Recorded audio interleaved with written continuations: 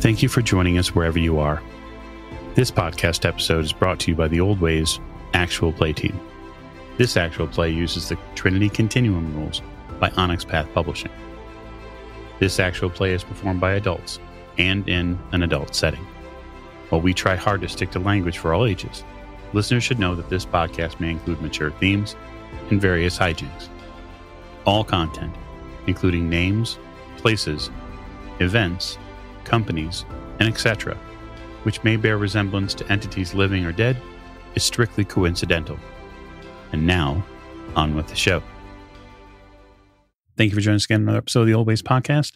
I am normally your keeper or handler, Michael Diamond. But tonight we're going to be playing in the Trinity Continuum. Specifically, we're going to be kicking off our Aberrant game. And so to do that, I'm going to hand it to James. James, take it away. Thank you, guys, and welcome to our first inaugural Aberrant game. I'm looking forward to getting this underway. But first, we need to know who is rolling at the table. And so, to my proverbial right. Hi, this is Jake. I'll be playing Granite, combat specialist. Awesome. I like that name. Next to Jake. Hi, this is Miranda, and I'll be playing Trist Waring, the hopeful young athlete of the group. I can hear the crowds roaring now. And next to Miranda. This is Morgan. I'll be playing Riley Kennedy. I am also a combat specialist. And in a very nearby dimension, we have, lastly but not leastly. Yeah, hi, this is Mike. I'll be playing Patrick Graves, who is a member of the WonderGARD and a bit of a celebrity. WonderGARD. Ooh. We're going to hear more about them in just a little bit. But first, Trist, you are standing on rubber-covered asphalt. Your track shoes are tight on your feet. The air is warm. It's mid-June. The air is a little sticky. And it's the sound of pretty much everyone you've met over the last year and a half is rushing over you in waves. Cheering, hollering, encouragement. You look around as you see your coach approaching you across the tarmac. As you're loosening up, he comes up to you. He's wearing like a t-shirt that has the university, the NYU University logo on it. All right, kid. So you tell me, you got this? Oh, yeah, Coach. I know I got it. You know you can count on me. I'm going to go out there and I'm going to run fast. I ain't stopping for anything, Coach. I ain't stopping. Good. That's what I want to hear. All right. He crouches down a little bit as you're stretching your hamstrings and says, all right, now, just like we practiced, your feet down, knuckles down. You don't stop pushing until you cross that line. Got it? Yeah, Coach, you got it. You can count on me, Coach. All right. He backs away and he gives you a nod and steps over to the side where the coaches stand.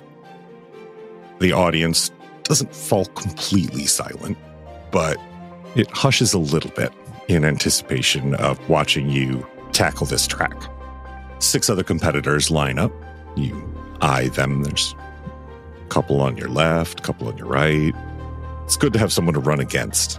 If you're running alone on the track, it got a little boring, and it's the competition is part of it. Yeah, just like before any other race, Trista's kind of nervously is shaking out the jitters before she gets into the starting blocks. Okay. So, yep, you shake it off a little bit. You've got a little bit of a sensation of butterflies, which is not unusual. You feel your muscles tingle in the backs of your legs, and down your spine and back your calves. You feel kind of a cold sweat wash over you. You assume it's probably going to be nerves because you're now running in front of not only the entire crowd, your coach, but your fairly senior coach is talking to a couple of guys with suits and clipboards that seem to be taking a special interest in how fast you are slated to go tonight. That could be pretty lucrative. We're talking sports contracts. Yeah. This is a big one too. I'd also look out into the crowd to see if my first coach, my dad is there, and mom too in the crowd. Look for kind of where they usually sit. Yep. They're not too far from your other coach. They're up in the crowds, just up and to the left a little bit. Her mom, she's sitting and watching you through a little pair of those binoculars that are entirely unnecessary at the distance that they are sitting at. And your dad is grinning like a fool and waving at you.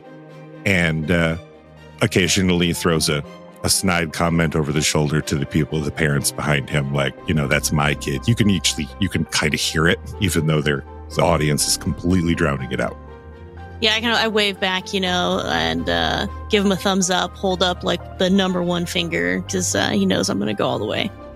Very, very confident. Yep. So the time has come.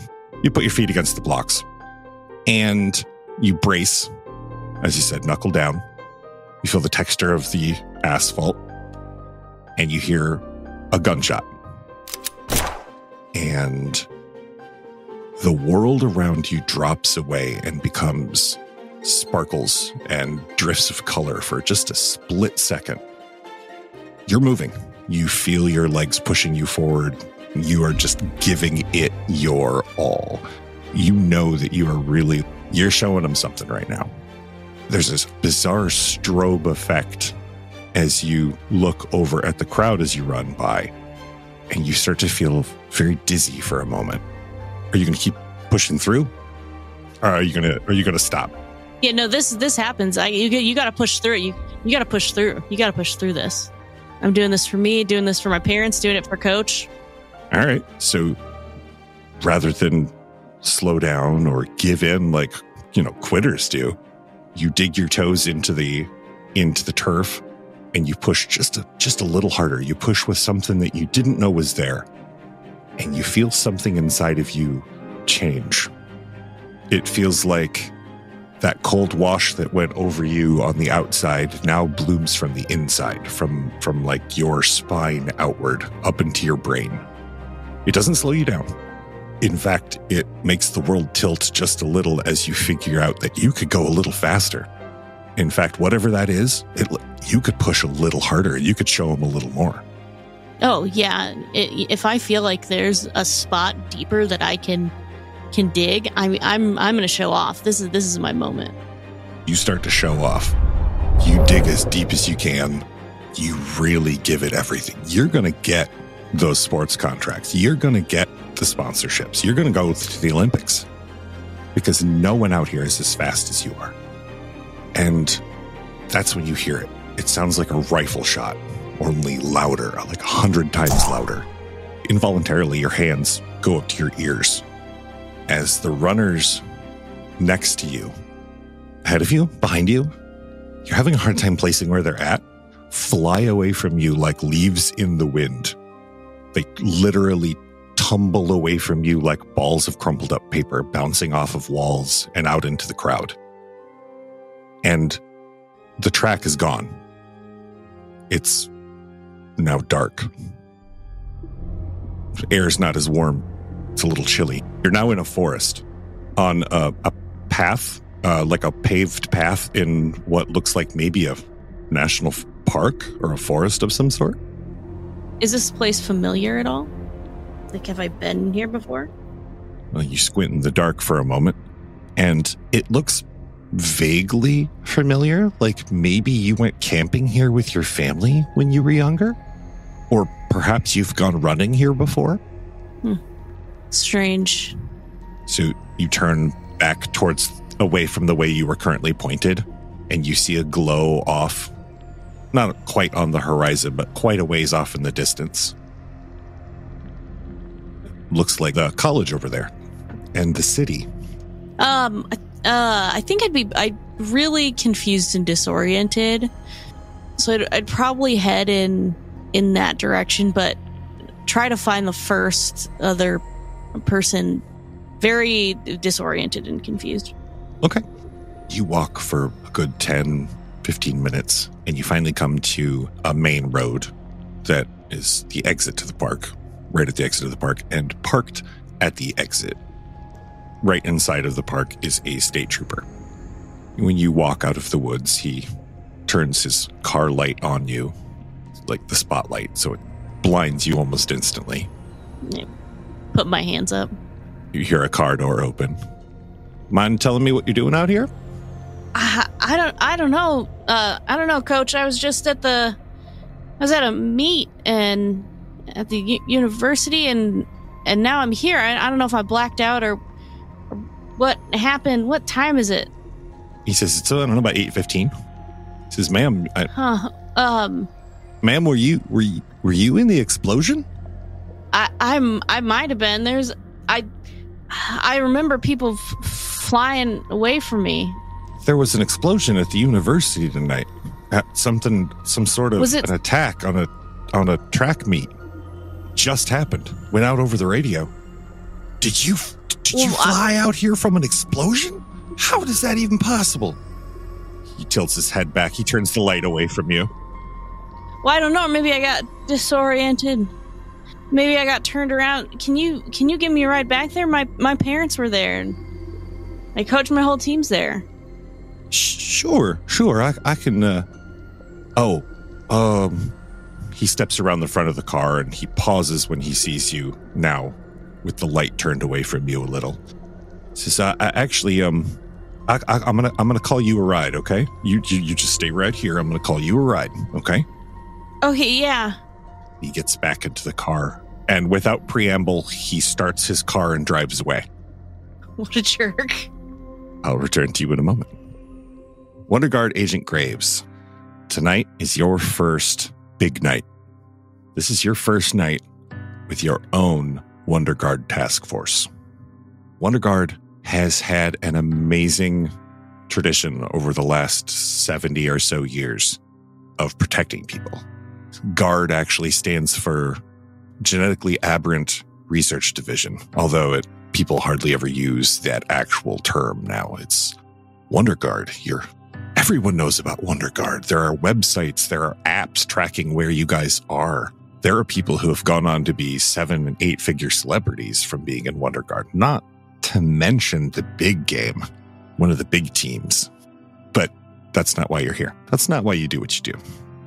You enter the login and training facility in New York. It's in the Corona Flushing District, not far from Queens. The place is a hubbub.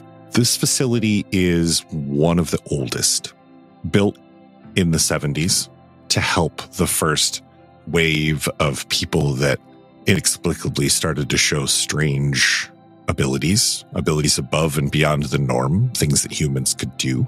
A lot of the early generation, as you walk through the building, you see pictures of some of the first agents, some of the first WonderGARD that went on record as being available to not just the wonders who are emerging, who are scared, who are, let's face it, dangerous, but also to the baselines that are not, they don't have powers and they don't have anyone to protect them from scared people who do.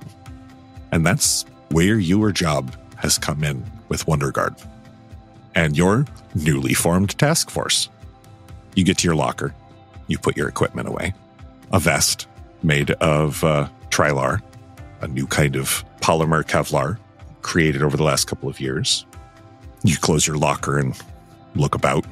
The office is a hubbub, always things to be done. It's not your first time in a WonderGARD office, for sure. It's a large multi-floor building. Some is administration, some is dispatch, and some is transfer. There's very little holding here. Holding is usually done in safer facilities, other places. And there's no imprisonment. There's just rehabilitation. How many people do I figure are here? In this building, in this WonderGARD facility, probably 350 people. Are they all special, or are they administrative baselines that... A lot of them are administrative baselines. A lot of them are what are known as baseline liaisons, which are people who seem to have not exactly a level of a wonder level of ability, but there's something about them that seems to put them above other people. Not that they're better, but just that they excel in certain areas. WonderGARD looks for the best. Even a possibility of a person being a wonder, they'll give them a job if they seem to be useful. There's no shortage of work, especially in the New York facilities. And then, of course, there are wonders. There's on staff right now about 35 wonders that you know of various levels and magnitudes.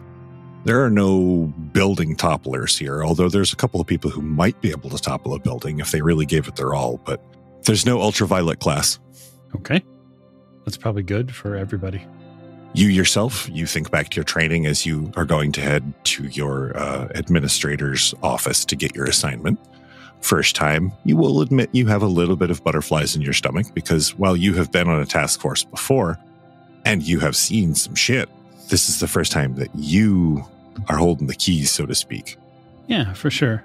I've had an opportunity to obviously be on a couple of different operations at this point. You know, the guard has put me to use, obviously given my abilities, likely a few times, especially when it comes to, we'll just say newer members, sort of that seek and contain specialist. But heading up a team is a totally different situation. In the lock room and trading facilities, you have gotten the nickname the Fort.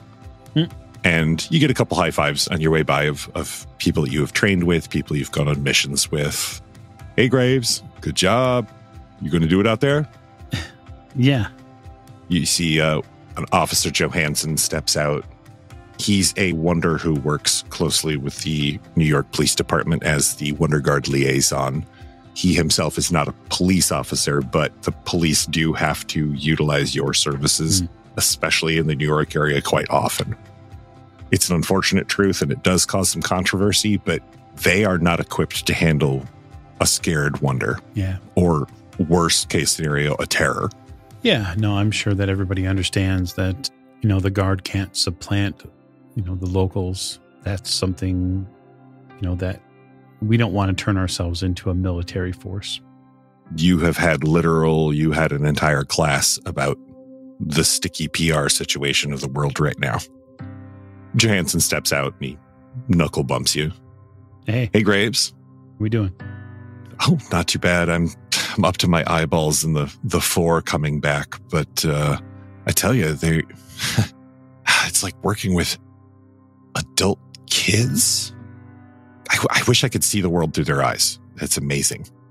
You know, he's referencing the recent reappearance of the 4 missing people that disappeared in 1939, often suspected to be the first release of the radiation that has started to cause wonders to appear in the world, or these genetic aberrants, as they're called sometimes in the media, although a lot of people find that to be a fairly distasteful term.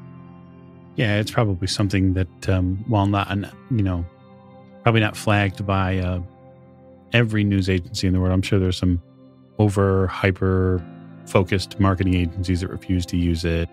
Yep. Just like a lot of terms, good and bad, there's some delicacy that has to be handled in your work today. He says, yeah, they're really interesting. I tell you, I've never seen people's brains work the way theirs do. I wish I could see inside of them, but anyway, so I hear you have a new mission. He has fallen in step beside you as you're walking. He's not keeping you. He's holding a cup of what you assume is coffee. I kind of envy you being able to go out in the field, though, and like work with, you know, people. I deal with a lot of fear. There's going to be ups and downs to the task force and to this group, I'm sure, but part of making sure that baselines are safe means that we need to find those who are going through these changes and make sure that they understand that, you know, life for them has changed in a way that it hasn't for a lot of people. I agree. I mean, mine was, I don't want to say traumatic, but it was, I mean, because there are people out there that we've dealt with, you know what I mean, way worse than I've had it, but still. I mean, I was ground zero at a terrorist attack when a bomb went off, and I didn't die. He says, "Hey, I don't mean to keep you. Your rookies are in. Your rookies are in the office there, the chief. All right. Yeah. Say, have a good day. If you need anything, man, you call me. All right. I will. Stay safe. Yeah, you too, man." He turns and he kind of jogs off, and he's like, "Hey, Wilkins." He's talking to somebody else already. Guy never gets to work because he's always passing himself around as a water cooler. Yep. I head into the office where the chief is. He's sitting at a desk. Actually, he's kind of reclining against the corner of the desk, looking at a file. There are 3 people currently sitting in chairs on the left side of the office as you walk in. Each has a duffel bag next to them. Okay. He looks up from his folder. Middle-aged man, slightly heavier set. His fists are, from his fingertips to his elbows, are a rust color. And they leave what looks like rusted metal on the folder that he's holding. And when he opens his hand, you hear a very faint creak sound. He hands the folder to you. Ah, Graves, how you doing? Good. Come on in. He sits down in his desk. The chair is built very robustly. It's a very heavy set chair, and it still groans a little as he sits down in it. So I look at the folder and take a peek. It's got 3 files. It's a Riley Kennedy, a Daniel Kowalski, and an Andrew Miller. Okay. Where are they at? He points kind of offhandedly to the 3 people that are sitting in the office there. He's like, just because they're rookies doesn't mean you can't see them. Remember, that doesn't happen until week 2. Right. I shut the folder. I'll step over to the group of them. What time of day is it, James? It is about 7:45. You go on shift at about 8 o'clock p.m. Evening. Morgan and Jake, describe yourselves, please. Keeping in mind that they are both wearing WonderGARD t-shirts and company issue pants and shoes. Dark-haired, big guy, about 6'3", kind of, I'd say stocky if he was shorter, but he's just thick. Mm-hmm. Okay. And you, Morgan? When Graves comes over, assume him to be our commanding officer for team lead. I immediately stand up at attention. I've raised in the military, former military. Riley stands probably about 5'8". She is wearing, besides the WonderGARD team outfit of slacks and a shirt, she's wearing long black gloves to cover her hands.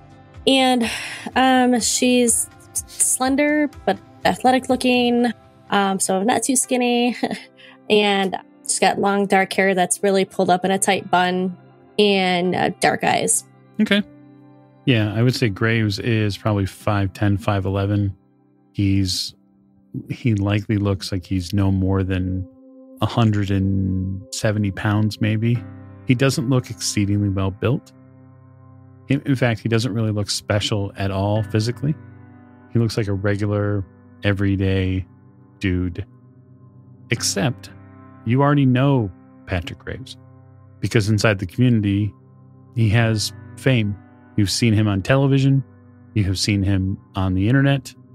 You've likely seen how his powers work because you've seen them. They've been on camera.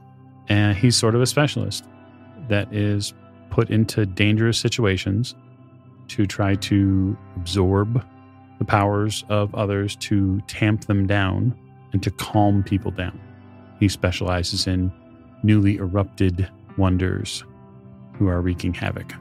You'd also know that he's a flyer, and I kind of probably fashioned him a little bit after Andrew Garfield, just in some of the mannerisms. He's a little, Do either of you watch late night television? Yeah, all the time. If either of you watch trashy late night television, both of you have seen Patrick Graves appear very briefly on WTMZ, which is the offshoot show of TMZ, which is devoted almost entirely to wonders and terrors showing up in the media. And it's essentially like paparazzi plus.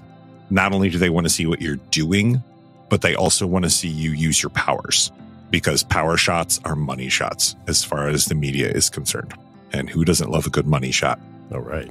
Yeah, so I see him coming over, and I'm fangirling on the inside. So the third guy that's sitting next to the two of you, Riley and Daniel, he's probably about 5'2". He's wearing dark goggles that completely cover his eyes. He's got a very odd grin on his face. It's hard to tell if he's enjoying himself or if he's feeling anxious, because you can't see his eyes or eyebrows because the goggles are very large and bug-eyed. Other than that, he's a very small, very wild-haired individual. He waves at you. Sorry, I'm Andrew. Hi, Andrew. I'm Patrick. I know. I've met. Okay. No, we haven't met. I've seen you before.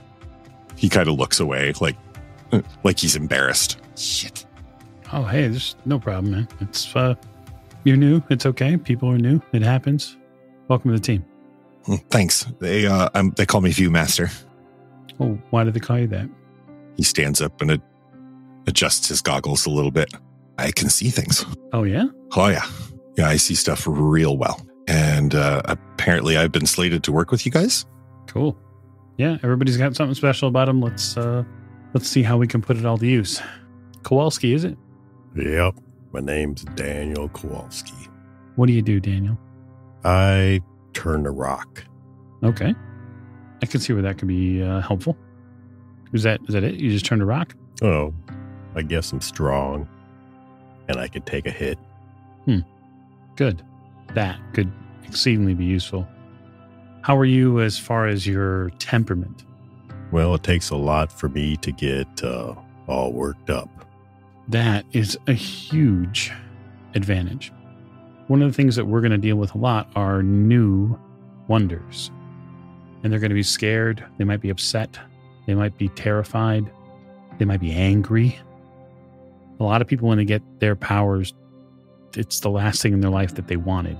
So it's important that when they consider reaching out with their powers, we don't take it personally. Yeah, I just want to help. Great. And Riley, sort of, you see him look through the paperwork. Sorry, what was your last name? Yes. Kennedy. Okay. Kennedy, what do you do that makes you wonderful? Oh, I don't know if it's wonderful, sir. But I can shoot ice. Okay, so you can manipulate elements, that being ice or water. Yes. Particularly when I get stressed out, it's more ice. I'm still learning to control my powers. Right. Okay. I glance back at the chief just for a second. I had an incident in the military. It was very hard. It was very hard. I'm seeing a doctor for it. Chief looks at you and looks at Riley. You're in good hands. Don't worry about it. Oh yes. I've seen Mr. Graves out in action. I think it'll be fine. She's a little fidgety, but you know. And what was your code name? Riley doesn't have a code name. Riley hasn't given herself a code name. I figure it would be on the job. I would decide on the job after we see how I perform. Okay. I mean, some people might refer to me as the Ice Queen. I snort. The Ice Queen, huh? Okay. You know full well, Pat, that if wonders don't choose a decent code name before they're seen by the public, that quite often the code name will be chosen for them, and they are far less kind. So you know that the "let's see how we do on the stage" is something that is used quite often, but you know that the clock is, as it were, ticking, and it kind of raises a wry smile. Yeah. So I had a wonder that I worked with when I first came on, and the media had given him a name, and they called him the Natty Dread, and they sort of put this dark glower to my voice, and it was because he used to wear his hair in dreadlocks, and he called himself the Natural, which is the name that he wanted to go by. He was a bit of a shapeshifter, and he called himself the Natural because he didn't believe in wearing any clothing. And so the WonderGARD was happy to provide him U-fiber that he could properly cover himself in without feeling like it was something that was unnatural. But he got a bad name, and it stuck. And when a name sticks in the media, it's real tough to get it off. In fact, he eventually had to go through a bit of a PR situation to remold himself. It's like a wrestling drama sometimes. So just don't mention the whole Ice Queen bit. I'm sure that will get you something figured out. Well, if I need a name, we could just go by Frostbite or Popsicle. Not Popsicle. I put my hand up. No. There was a guy in Jersey who went by Popsicle. You don't want to be associated. Trust me. Well, how about Frostbite? Chief shrugs. I'll have to run it through legal. We'll call it a task force name for now. It won't be registered yet. Thanks, Chief. Keep your mind open because it's probably taken. Probably. You know what, though? How do you feel about chili? Like the food? I love chili. Right, but more like chili conditions. Oh, well, I do cause that with my hands. Or you keep things cool, which is exactly the point of this task force. Oh, and this is why you are team lead and I am under you. Okay, so what do we got tonight? Are we just, I turned to the chief. Are we just walking around or are we doing something? It's been pretty quiet, so I'd assume you guys would have some time to get used to the facility. You could show them around a little bit. Maybe show them the break room, not that they're going to spend much time there. Before you take them out for the big show. And he's looking through papers when the door opens with some force and one of the administrator liaisons comes in. He's sweating and he looks a little flushed. Chief, you're going to want to see this. And he goes over to a screen on the chief's wall and he taps his phone in his hand as the screen activates with a video. It looks like some sort of track meet. He says, this just happened just a few minutes ago. I lean in. This is taken from the point of view of someone's phone. As you see someone recording from the audience. It looks like a young woman kneels down, knuckles down to begin running. There's a gunshot. And she does 1 lap, and then she does 2 laps, and she does 3 laps. And as she's running, she's accelerating the whole time, and she's starting to blur. And there are these green hue and streaks of green, not exactly lightning, but there's definitely some sort of energy emanating. And then there is a boom that is so loud that the phone auto filters the sound down, and it just cuts out. As you see her pass between the other runners, which have started to slow down, sensing something is very wrong. And as she runs between them, you see a cone of white mist emanate from her as she breaks the sound barrier between them. And they are cast away from her like leaves on the wind. They bounce off of things. One of them lands up in the audience, up in the crowds. One of them flies across the field. And the people in the front 3 rows of the bleachers are also thrown back fairly violently. Shortly after that, there are screams, and the phone just becomes a jumbled mess of images as it seems to have been blown out of the hands of the person who was holding it. And the video ends. Yikes. Well, that is a problem. Well, there's more. We just got a call from upstate New York, and there's a very confused young athlete in a park up there who has no idea where she's at. The local officer says that he's got the situation under control for now, but that we should send someone as quickly as possible. Yeah, that local PD's got no idea who's got it on his hands. Or if he does, he's probably too scared to admit it. That is not uncommon. Okay, so we need to get upstate. I look around. You ready? Chief says, well, you got a couple options. What do you want? You want ground? Air? Air is probably going to be fastest. We can drop you off with the resources to allocate a vehicle when you get there. Yeah, let's do that. We need to get our people there. And since not everybody can fly, let's make sure we all go together. All right, it'll be waiting for you on the helipad on the roof. Fantastic. All right, we're wheels up in 5 then. Grab whatever you need. Andrew, as he picks up his bag, adjusts his goggles. I didn't think we'd actually be going out in the field tonight. Wow. Okay. Guys, I feel like I'm going to throw up a little bit. Let's go. And he scurries out of the room. No, he's eager. I head out of the room and make towards the elevator, which will lead to the helipad. I yell after, Graves. I'll be right behind you. I just have to use the restroom. And I run to the first restroom on the way to the elevator. So I drop my bag that I'm holding. And I like look in the mirror and I'm like, you can do this. You can do this. This isn't like overseas. You can do this. Why did you make such an ass of yourself in front of your new CEO? Oh my God. You can do this. Are you leaning forward to talk to yourself intently in the mirror? Yes. Like I'm giving myself my own pep talk, just like my therapist taught me. Give myself my own pep talk. This isn't like overseas. You aren't going to cause a problem. It'll be fine. Nobody's going to die. Hopefully. Gents, as you head towards the elevator, you hear a strange kind of metal groaning in the pipes sound from the hallway as Riley comes shuffling out of the bathroom fairly quickly. Hey, Riley, good to go. As the door closes, you catch just a hint of what looks like a fairly large waterfall that has frozen from the tap of one of the sinks and is puddled on the floor some and has frozen as well. Yes, sir. I am good to go. I'm more, she appears more put together now than she did about 5 minutes ago. Oh, yes. You can see her breath on the air. That's by the way. Oh, okay.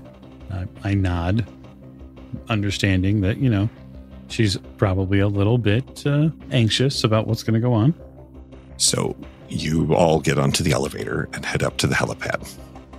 You find a chopper on the roof, a helicopter already fueled up, the blades already starting out, and a pilot behind the stick. He gestures for you and the door opens. Another person in back wearing a WonderGARD uniform gestures for you guys to climb in. Climb in, make sure everybody's comfortable, and remind them to put on the harnesses because, unless you can fly, super helpful to stay strapped in. Andrew buckles himself in 2 or 3 times because the first 1 or 2 don't really take, and then he finally gets it proper. He's sweating a little bit, but the grin hasn't left his face. He's enjoying himself, but you can tell you've seen this before. That's that kind of clown bravado. He's terrified right now. Sure. So what I'm going to do is try to focus him up a little bit, and I'll say, all right, so what I need you to do is focus on heat trails. They're likely going to have left a fair amount of ripples in the thermographic range, I would imagine. Oh, okay. Yeah, I can see thermal. Not a problem. Yeah, thermal's easy. He tilts his head just a little bit. There. Yeah. Okay. Just show me where she passed. Show me where they passed by, and easy peasy. Once the other 2 clamber onto the chopper and buckle in, the Daniel doesn't seem to be in a particular hurry. He ambles up in, and I assuming lets Riley go first. Yeah. Not because he's polite, but just because she's faster. Yeah, he usually brings up the rear. Right. So once everyone is on, the helicopter makes that telltale whine as it powers up. The rotors really start doing their job, and you lift off. For those of you who haven't spent much time in a helicopter, it's an odd sensation. For those of you who can fly, it's an odd sensation to be in the air and not to be directly in control of it. But you trust these pilots. They're trained by military pilots who have agreed to work with WonderGARD. So while they are not directly military themselves now, they're not soldiers. They are trained pilots. Yeah, the main reason I'm not flying there, James, is because it would be a little unleaderly like me to just take off and be like, hey, suckers, I'll see you when you get there. You fly for about an hour and a half. I crack open a book, The History of the Peloponnesian War. Okay. A little LED clip light that you attach so you could read in the relative gloom of the helicopter. While he reads, you find Andrew and Riley and Patrick you find the 4 of you are sitting and just chatting on your way up as much as you can, on a helicopter. So you have the comms and the headphones. The pilot tells you, we're a few minutes out from where it was reported. All right. Do we have any communication link up with the local PD here that found him? Not yet. I mean, these guys are some real fifes, so there's not a lot I can do out here. I'm just hoping that we don't spook whoever it is too bad. Do you want me to bring you up short and you guys go in on foot? Yeah, absolutely. We don't want to land with a helicopter close by to them. Got you. No, ET. Let's get. I got you. And he veers off to the left a little bit, and I'll get back to you as he lands the helicopter and you guys disembark and begin heading out on foot. So, Trist, the question becomes, are you the type of person who just waits for someone to come back, or are you the type of person who takes it upon themselves to show initiative and begin hiking completely back to civilization? I start moving. I mean, I'll meet them part way, assuming that someone is coming for me. I'm if there was some sort of attack by terrors at the track meet, my parents are there, team's there. I got to get back. All right. So you begin trekking your way back. You think about running, but there's two things that stop you right away. One, you don't know what just happened, and two, you're not sure that what if it happens again? What if you pass out again? Obviously, what happened or whatever happened, you have some sort of spell. And two, you won't say exhausted, but you definitely feel like you could eat your weight in steak and noodles. Mm-hmm. So you begin hoofing it back in the direction of the glow on the near horizon towards what looks like civilization. Yeah. A walk, a steady hike. You're used to getting up in the early mornings. When you don't run, you at least go out on a hike because it builds leg muscles, it builds back muscles. It's good. Active recovery And cardio. So you're out and heading back. The darkness on the road, you see cars occasionally pass you, but not a lot. Headlights pass fairly quickly. And a helicopter goes overhead, low enough that you can see like the insignia on the bottom and the call sign and such. Well, they're probably heading to the track meet if there was just an attack there. You would think, but it seems like they're actually heading away from civilization. Oh, huh. Maybe they're going to catch whoever did this. Possibly. It does veer off a little, and after a short time, you don't hear it anymore. Okay. I keep on keeping on. I mean, I have 5 things I'm worried about, so. Sure. So as you continue to keep on keeping on, as you crumb your way down the road, Fortitude, are you going to scout the area from an eagle's eye view? Oh, yeah, absolutely. So once we get to foot, I'll inform the team that this is the basic direction I want you to continue moving. And what I'll do is through our, ear radios, I'll move a bit ahead in a sort of overwatch recon spot to take a look for them and try to locate that person before they become a threat or before they potentially harm themselves or others. You take to the air? Yeah. Okay. So Granite, Viewmaster, and TBA, Frostbite. You can call me Chili, since that's what the boss said would be a good name. Chili. So Chili, Viewmaster, and Granite. Chili, yes. Not. I think it'd be great if she gets and sticks with the name Frostbite, but the team calls her Chili. Okay. Yeah. It's not a pet name per se, but it's more like it's like a term of endearment. Strategically, it also takes less time to say Chili than it does to say Frostbite. It's true. So yeah, I'm flying over that space. Okay. While the other 3 of you begin hoofing it at as quickly as you can go.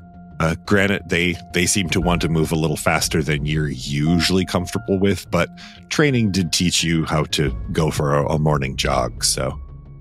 Yeah, and I had the stamina to keep it up all day. Right. So you can.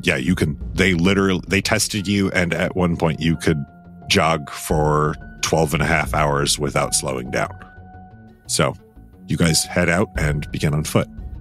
Trist, you are heading around a corner, coming around a corner, and there's the sound of, various woodland undergrowth creatures and such, probably a deer or whatever, but you haven't seen a car in a good 10 minutes. Mm-hmm. Out of so how do you handle this, Fortitude? How do you handle your appearance? You see it's got to be the person. It's the only person out here walking on the road. Yeah, I would probably land, I would say, no closer than 30 meters away. Like a good 100 feet. When you land, is it a hard land or a soft land? Do you do the hero landing, or is it more of a Alex Ross drift to the earth? I Alex Ross drift to the earth because there's nothing that can be gained from hard landing on earth next to someone that's just erupted. And it's hard on the knees. I mean, to be fair, Graves doesn't have to worry about that. No, that's true. You drift more Alex Ross style, so you drift down to the earth more gently. Trist, a humanoid figure comes down out of the sky at a slower rate than falling, a much slower rate than falling, and alights on the ground in front of you about, would you say, Mike, about 30 meters? Yeah, roughly. I would be within visual range, but I'm... Okay, so down the road a ways. Do you also have a light on you of some sort? I do. Well, not only that, but Graves' flight leaves we will just call it the Jack Kirby Trail. The Jack Kirby Trail. It leaves a almost a negative energy in the air with small, you can't tell if they're circles or spheres or what shape they are. They leave a series of dissipating energy spheres behind him that collapse upon themselves as he passes. Do I recognize him? I mean, with him being as famous as he is. Are you a fan of the Wonders and WonderGARD? Do you check like the websites? Do you watch late night TV? I mean, I don't think I'm a super fan because I'm an NYU student. I'm spending a lot of time in books, track. That takes a lot of my time. But if he's popular enough, I mean, I'm familiar with the popular culture of the time. Give me a cunning culture roll. I don't live in the cave somewhere. I am a college student. 2 culture and 3 cunning. 8s and above are successes. In the Aberrant system, 7 and above is the target. Well, thank goodness, because that gives me 2 successes then. Awesome. So yes, for wonders, or in the base system as they're referred to as novas, in our world they're referred to as wonders, their target number is always going to be 7. So unless I say something else or conditions are very strange, your target number will always be 7. Perfect. I have 2 successes then, 2 7s. As he lands, it takes you a moment because it's not that you don't recognize him. It's that it can't be him. Like, why would Fortitude, who you have seen on WTMZ, you have seen on YouTube, why would he be here?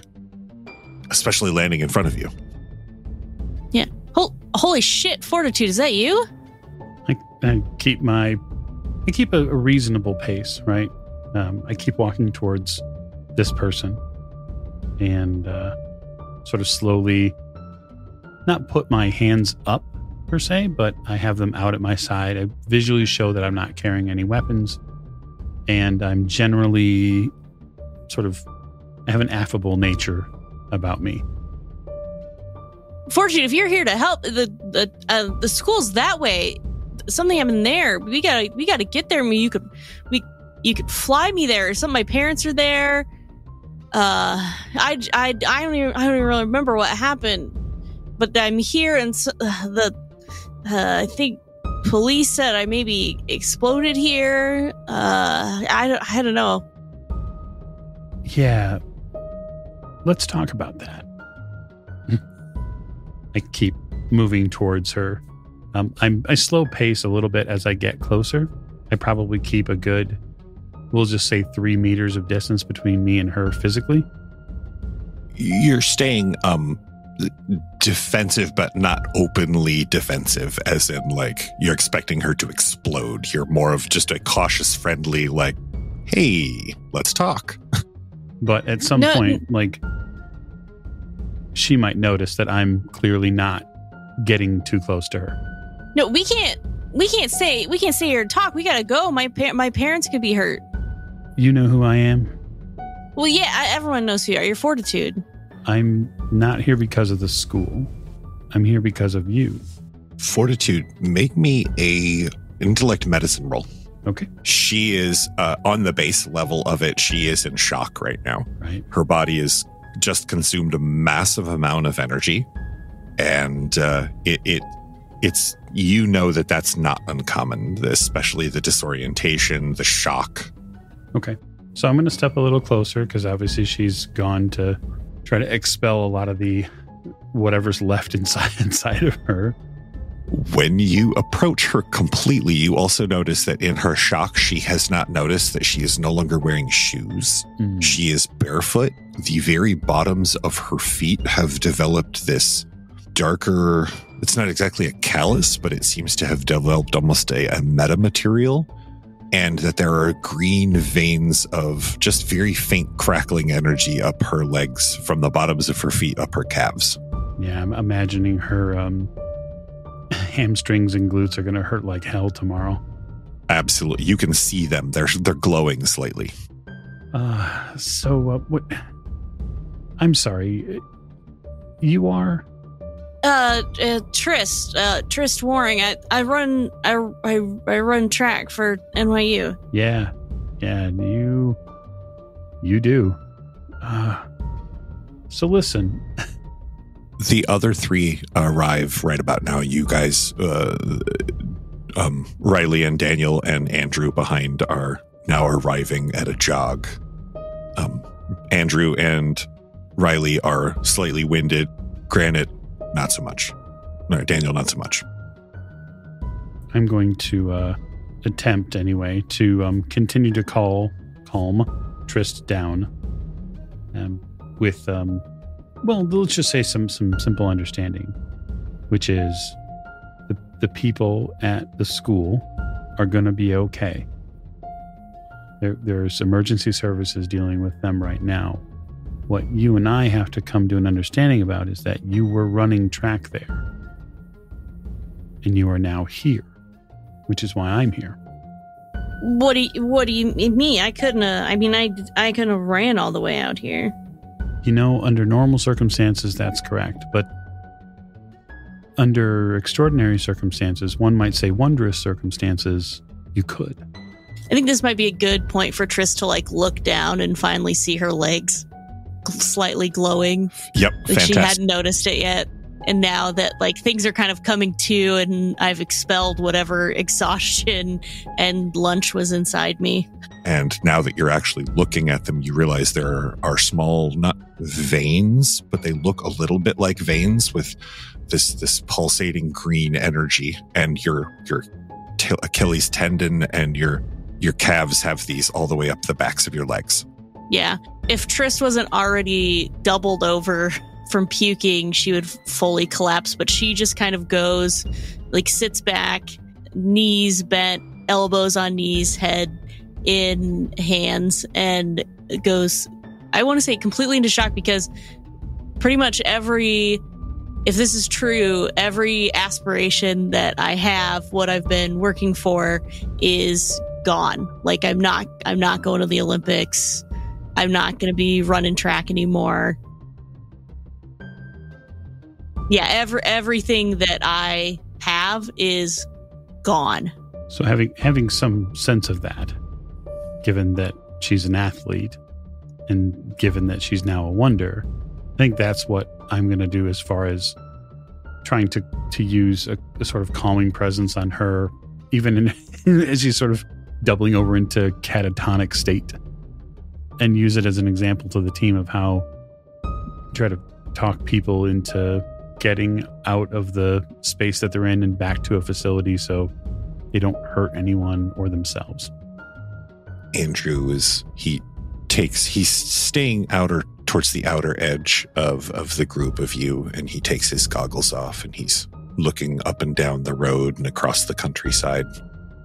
He seems to be checking things, letting you guys do your thing. He kind of mumbles to Riley, I'm not really comfortable with this part. I'll be over here. She just kind of glances over at him. As they were jogging over, she had taken her gloves off and put them in her back pocket of her outfit, just in case some additional assistance was needed. Okay. You are crouched down next to Trist, their Fortitude, when Frostbite and Granite show up. Trist, you see through the just flow of tears and the kaleidoscope of things that are cascading through your brain as your brain desperately tries to find something solid to cling to right now, because everything that you would have used to think out to cope with before is now part of the problem. You can't think about track. You can't think about your parents because they might be injured. You can't think about school because you just blew it up. And these other two walk up towards you. You don't recognize them as much. They are both wearing WonderGARD t-shirts, though. Granite is wearing a t-shirt. Frostbite is wearing it's made of a kind of like a lycra, kind of like it's hard to define fabric, but it was given to you special at your training facility. Supposed to work well in sub-zero temperatures without breaking, like most fabrics do. That's good. We don't need her running around naked. As you are comforting the young athlete, Andrew pipes up. Boss? Sir? Yeah, what is it? There's people coming. You see him. He leans forward and squints a little bit. His goggles are up on the top of his head. As he squints, very faint shades of light emanate from his eyes, which are about 25% larger than a normal person's eyes. They are noticeably larger. And the eyeballs themselves don't seem to be comprised of the same parts that other people's eyes are. Mm-hmm. And he's shifty. You can see the colors that are emanating from the eyeballs themselves are shifting very slightly. And he says, there's a couple of vehicles coming, a couple of big ones, and they're coming in fast, like way above the speed limit. He looks towards civilization. Okay. So I will get in my earpiece and ask the radio or the helicopter operator to advise on the incoming that we have, if at all possible. And then I'll probably turn to Granite and say, we don't know who that is. Block the road. Nobody gets in. Got it, boss. You start heading further up the road? Yeah, now shift. You see the helicopter. You hear the helicopter whine and power up and take to the air.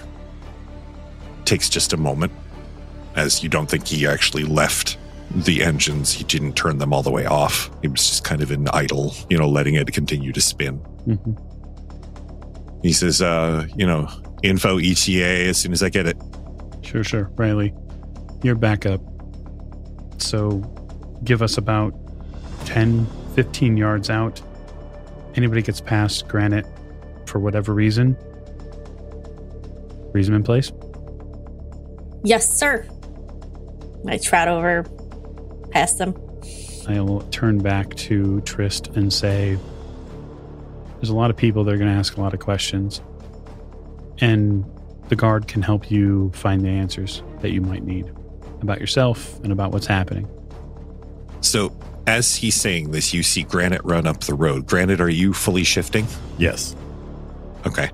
So you guys hear his footsteps go from thip, thip, thip to as they impact the pavement. And sink slightly. Yep, and sink slightly in with each footstep. You run up the road away from the group. This is the part that you actually have come to really enjoy, in training that you really enjoyed. You're pretty sure that you've got this. Ahead of you, roaring up the road, is a large Hillfolk pickup truck. It has the silver roll bars and the many lights across the top. You can see pieces of cloth fluttering from the top. You can't see what's on them, but you can almost guarantee it's not something you want to read. There's two other vehicles behind them. One is an SUV, and the other one looks like a cargo van, one of the old white cargo vans, and something is spray painted on the side of it. It looks like a cross made of two crossing pieces of DNA, crudely painted. The pickup truck just barreling towards you. Are you going to give them a chance to stop, or are you just going to stop them as you have trained? I'm going to stop them. All right. You are going to utilize your ability, I assume? Yes. All right. So this is your Density. density. All right. In this case, what I need you to do is roll your quantum pool, the number of dots you have in your quantum pool, plus the number of dots you are activating of your density. All right. It's 4 and 4. Now, remember, you also have to spend, I believe it's your activation cost, which is... I believe it's 4 quantum. How many successes did you get? 5. 5. And you spend your 4 quantum points Yes. from your pool. So with 5 successes, you feel your feet sink into the asphalt with those last 2 steps. As the truck is heading towards you, you feel your hands firmly grab the front exaggerated chrome grill bar, and the rest of you can hear a violent car accident not far from you and see the headlights of this truck go askew and then go out as it hits something. It sounds like it wraps itself around a tree. In a very real way, Granite, it wraps itself around something much denser than a tree. Mm-hmm. It wraps itself around you. You feel the engine compartment as this and the steel of this front end of this truck wrap around you, and you hear things break and shatter around you as the truck just goes to pieces. You do feel the force of it, of course, but it doesn't hurt. You're stoned as it crashes around you. The other 2 vehicles come to a screeching halt, a literal screeching halt. The cargo doors open and skeevy-looking men step out with weapons pointed, and men from the SUV do the same. They don't seem to be interested in talking. They just seem to be interested in perhaps taking one of you, or maybe just putting you down. It's hard to say. But I think that is a fantastic thing to find out next episode. So thank all of you for joining me for the first episode of our Aberrant series. And I know I'm enjoying it so far. I hope you are too. Thank you very much. Have a fantastic night.